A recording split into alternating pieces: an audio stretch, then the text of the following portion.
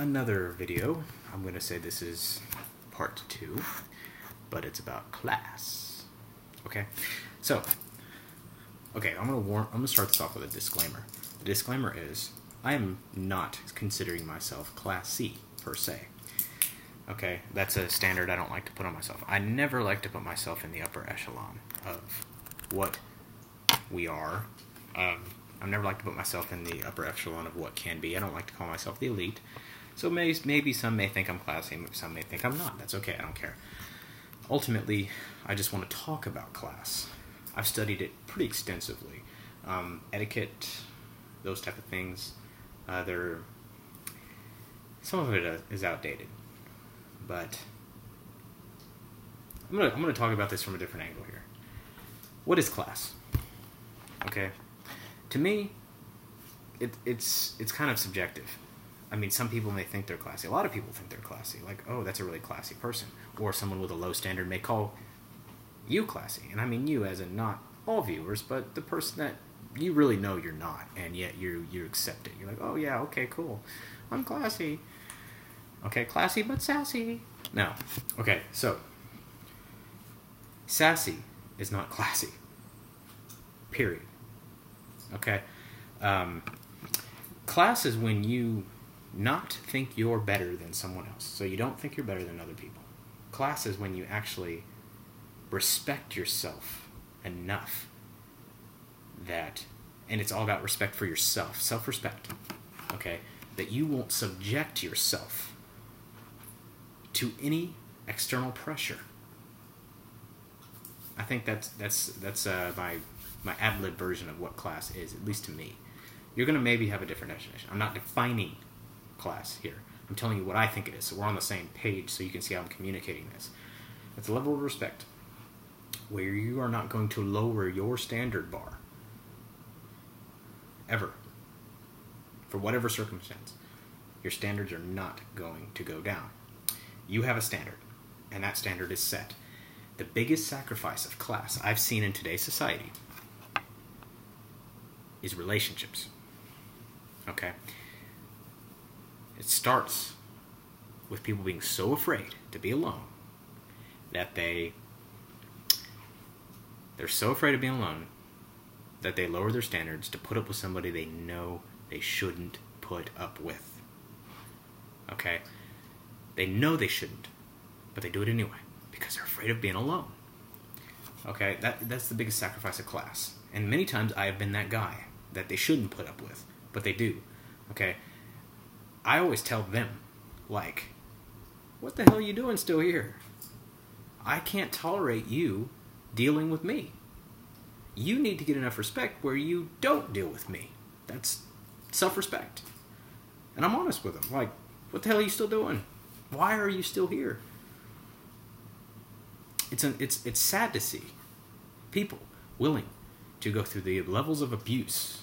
Not that I'm abusive, but the levels of abuse they go through because they're afraid of being alone. They'd rather get beat mentally, physically, sexually, whatever way they want to get beat. And not in a pleasurable way. They rather would get beat, abused, than be alone. And I really think this roots in self-understanding of why people are afraid of being alone. I'm extremely extroverted. I love being around people. But I spend a lot of time alone.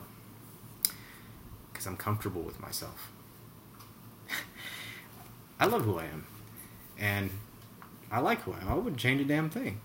I mean, obviously, I'm trying to change the direction I'm moving my life and some qualities that need to be enhanced. But honestly, I wouldn't change my temperament at all.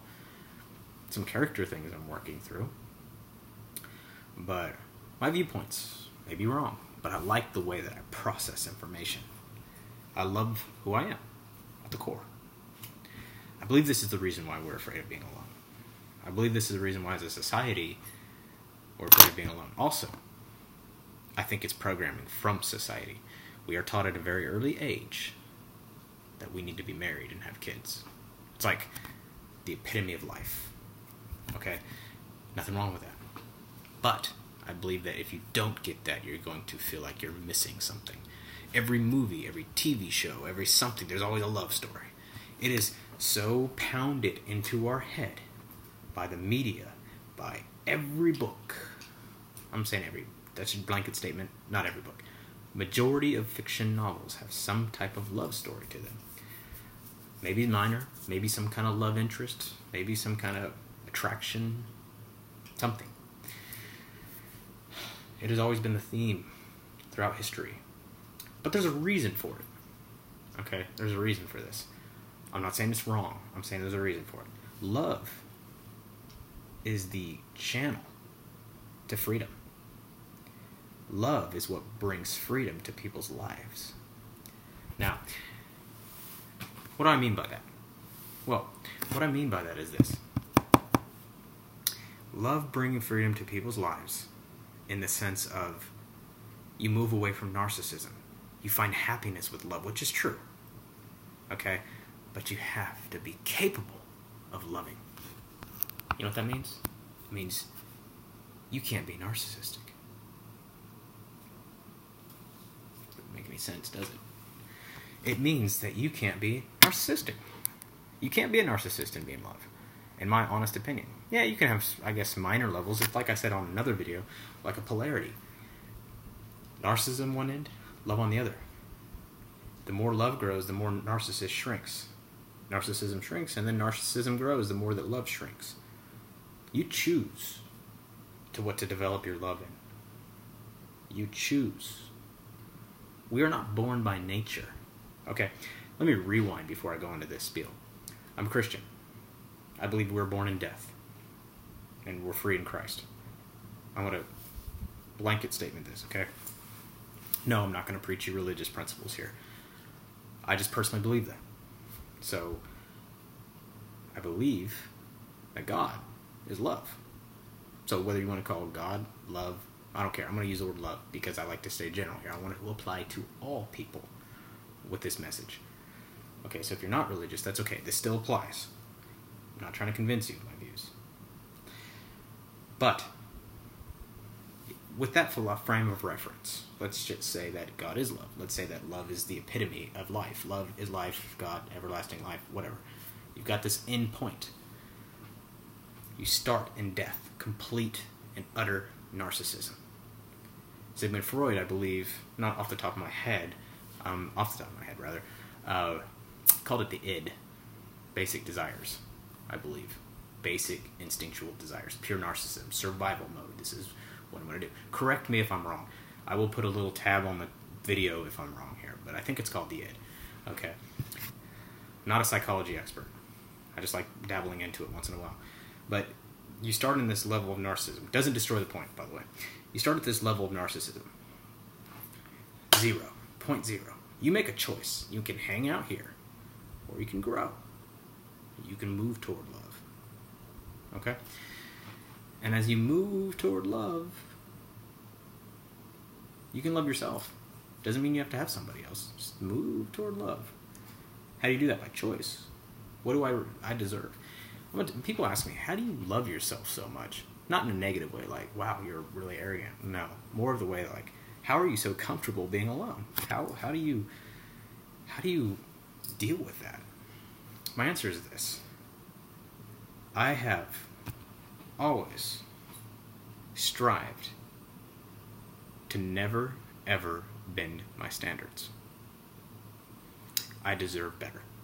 It's always what's going through my head. And I say the word deserve, I really mean I'm going to earn better, not deserve, because I don't believe in entitlements. I'm going to change the words here.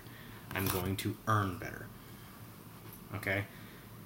I have such a determination to earn the most respect I can in my life by giving respect first. Okay? Give respect, then you can expect to receive respect. Okay? So, I have tried and struggled to respect myself my entire life, and I tell you, my first 24 years, hanging out in this zone, all narcissism. I wasn't any better than a modern day teenager, but what I did have that they don't have is drive, work ethic. I saw what I wanted to be and who I wanted to be and how I wanted to talk to people. And I said, okay, I'm going to take that and I'm going to move along the scale to achieve respect and to give respect, but self-respect. So the standard bar is what taught me indirectly to love myself, because I know in my heart I can earn better. So the key is not deserve better, but earn better. And how do you do it? You develop yourself. You spend time in yourself. You spend time on yourself. Okay, you look at your pitfalls and your weaknesses and areas you do and review things you've said and done. Don't blame yourself. Shit happens. You make mistakes. Hold yourself responsible and be like, I'm not doing that again. But do not think for 1 second that you are a piece of crap. There's some global exceptions to that. You're a piece of crap if you consistently treat people like shit and you don't give a shit about not treating them like shit. That makes you a piece of crap. You can change it. You're not a permanent piece of crap, so you can actually have a metamorphosis and turn from a brown piece of turd to actually a human being. But until then, you're a piece of shit. Okay? But to give respect is the key to having self-respect. How do you give respect? Stop thinking about yourself. This is where class. This all ties into my point with what is class. So what happened to this? That's the question I want to know. I'd love to hear your guys' feedback, because honestly, I don't know what happened. I'm speculating. Most of my videos are speculation to stimulate conversation, to get people to think about these things. I don't ever position myself as an expert, and if I have, I apologize. It's not my objective here. I'm not here to teach you. I'm here to get you to think. I want to know your guys' feedback. It's important to me. It's important to communicate with the world. We have all this modern technology. I can spend all day taking selfies, or I can try to reach out to people who are brilliant, way smarter than me. And we can bond together, and I can use my strengths, and they can use their strengths, and we can actually institute change. Why don't we form an organization that does this? That's the kind of way my mind thinks. Like, how do we position ourselves in the marketplace to A, be perceived by the marketplace as a good cause, B, influence the marketplace to change. Okay? And I mean marketplace, not necessarily, I mean marketplace for people's ideals. So, class, kindness to yourself first. If you're kind to yourself, you can be kind to others. I beat myself up for years about all the stupid crap I've done. I've done a lot of stupid crap. I've said a lot of stupid things. I've done stupid things. But the important part about it is, now I don't hold myself responsible for those anymore. A lot of those weren't even my fault. And the other half of it is, I've accepted it. It made me who I am. And with hindsight, every event that I've ever went through was positive. I've never went through a negative event, because it made me who I am. And that is positive, because I don't want to change me. But a lot of the events I avoided was by choice. And it's the events that I avoided that were the most important to my development, not the ones that I went through. So what do I avoid? By choice, self-respect. Do I want to surround myself with those people? Is that judgmental? Probably. But it's protective. Obviously, you're not going to jump in a pit of rats unless you're just crazy. Or you're not going to jump into a den of lions. You may love lions, but that would be kind of stupid. Right? I'm not going to jump into a crack house. I'm not going to do it. I don't want to become a crackhead. I don't want to be consumed by the crackism. I don't want to be that way. So my desires are not there. My desires are rather to be me. And I've got to surround myself with people who are smarter than me, people who are more ambitious than me, people who are more brilliant than me. I love being the dumbest person in the room. And on this YouTube, I'm one of the dumbest. And I like it. I like the brilliant minds on here that I've seen and heard. And it's always, I'm very appreciative of people who subscribe to this channel, because I've never intended this channel to ever grow. I just posted these videos because I journaled all the time. I wrote my thoughts on paper. And I decided I just wanted to open up and say, hey, I'm going to just put it out there. See what kind of like minds are out. Because when you journal, there's no opportunity to reach out to anybody. But there's a lot of people out there who have brilliant ideas. Brilliant. So anyway, class. Why can't we be classy anymore? What happened to... I'm going to move superficial here for a second, but what happened to women dressing conservative? Okay? What happened to that? That's definitely subjective. That doesn't mean somebody's classy or not, in my opinion, but I think it looks classy. What happened to that? I think it leaves a little bit of mystery, and it shows the woman respects herself enough, at least to me, that she doesn't feel the need to impress the world. Right? She doesn't feel the need to impress. She just respects herself enough to know that her intimacy is private. The society is going to say, oh, why are you wearing a one-piece bikini? That is, not cool. But if she respected herself enough, she knows that her intimacy is hers and it belongs to her. At least that's my viewpoint on it.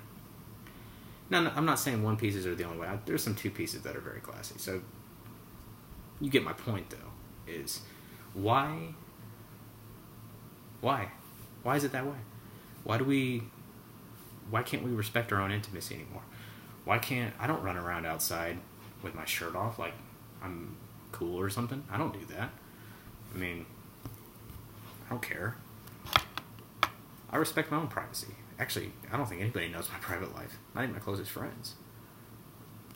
And it's not because I'm holding some secret mystery. Although I am. No. No, I'm not. And so, why do I? Because it's mine. And that only deserves to be shared with people who I'm close to, in the sense of intimacy. So, class is not something you do, it's something you are. Okay? If you have $5 in your bank account, don't take somebody on some expensive trip or try and run it on credit because you want to appear classy. You can be classy with zero budget. Product idea. How to be classy with $0. Anyway, or be classy on a low budget. Class is not about money. It's not about status. It's not about prestige. It's not about upper echelon. It's not about education. It's about choices you make and your level of self-respect. At least to me. And as far as I know, we're losing it as a society. We're lowering our standards every single day. Every single day we're accepting more and more into our lives that shouldn't be accepted into our lives. We're bringing the wrong people in because we're a fear of being alone, our fear of loss, or our fear of never having a mark on the world. I believe that we are all designed to leave a mark on the world in some way, shape, or form. That roots back into my belief system. But I do. I believe everybody has a purpose. My job, and what I believe my calling was to unveil that purpose for people, to help them find that purpose, and help them steer them toward that purpose. And sometimes they have an idea of what that purpose is, and I help captivate that idea and help them. I seat them into the pilot seat of their life and put them in control. That is my ability. That is what I was given by God. Or if you're not a Christian, that is the way I was created, or the way I was made, or shit. The way that I was formed from the earth. Still sounds kind of religious, doesn't it? The way that I evolved from my chimpanzee former mate. Okay. I'm cracking on evolution, but still, if you believe in evolution, that's okay. I'm not saying there's nothing wrong with that. It doesn't mean that we need to separate because of our different beliefs. It doesn't mean that we need to agree. It just means we need to bond together and figure out how to overcome our differences to create enough strategy to change the things that we do agree on. That's all it means. Okay? You can have an atheist who just has a kind heart like somebody who's not an atheist. In my opinion. Because we're made a certain way. That's the way it is. Okay, if you're an atheist, we are evolved a certain way. or evolutionary. I mean, not an atheist necessarily. Atheists don't have to believe in evolution. Or you're of another religion. Whatever your belief is, it doesn't mean that has to be in the way for us to change as a society. I don't care what religion you are. I don't care. I want to make sure that we can move together and we can change things.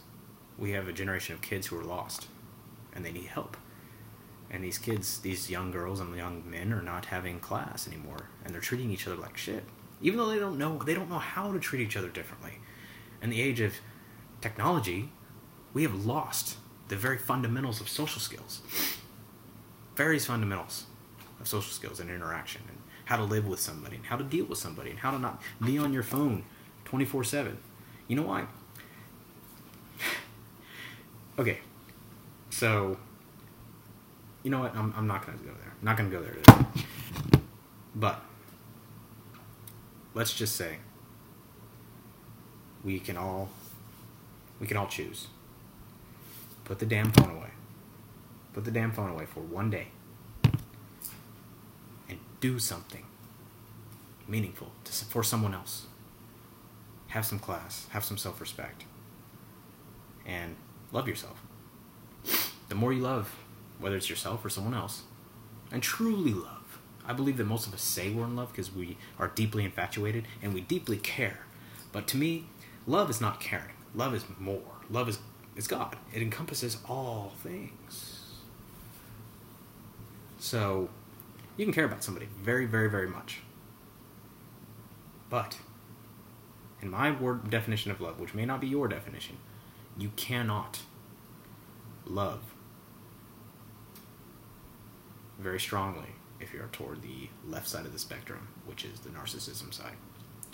The more you move away from it, the more capable of love you become. And because of our masses and masses amounts of narcissism, I believe very few people really are in love. When I was a teenager, I've used the words "I've loved you," but I've never said it since. Why? Not because the person wasn't capable of being loved. Not because it's sacred to me, and it is. Saying those words are sacred because I commit to what I tell people. My word is gold. But more of the fact that I never felt I was that capable of love at the time. I felt that I needed to work through my narcissism, or otherwise I'd feel like I was lying to myself if I told somebody I loved them. Because I can't. I couldn't at the point. I just knew I couldn't. I knew I could not put that person above my own needs. And that to me would be a lie if I said that otherwise. And I don't want to deceive people. I want to be honest. I tell people that right off the bat. I want to be honest with you always. And to me, that's a standard bar I don't break. I don't bend it. So we need to set our standards. They don't have to be like mine. Just have a standard and don't bend it. Stick to it, of principles. Very strong principles. And don't bend them for anything. Don't feel like being alone is the worst fate in the world. It's not.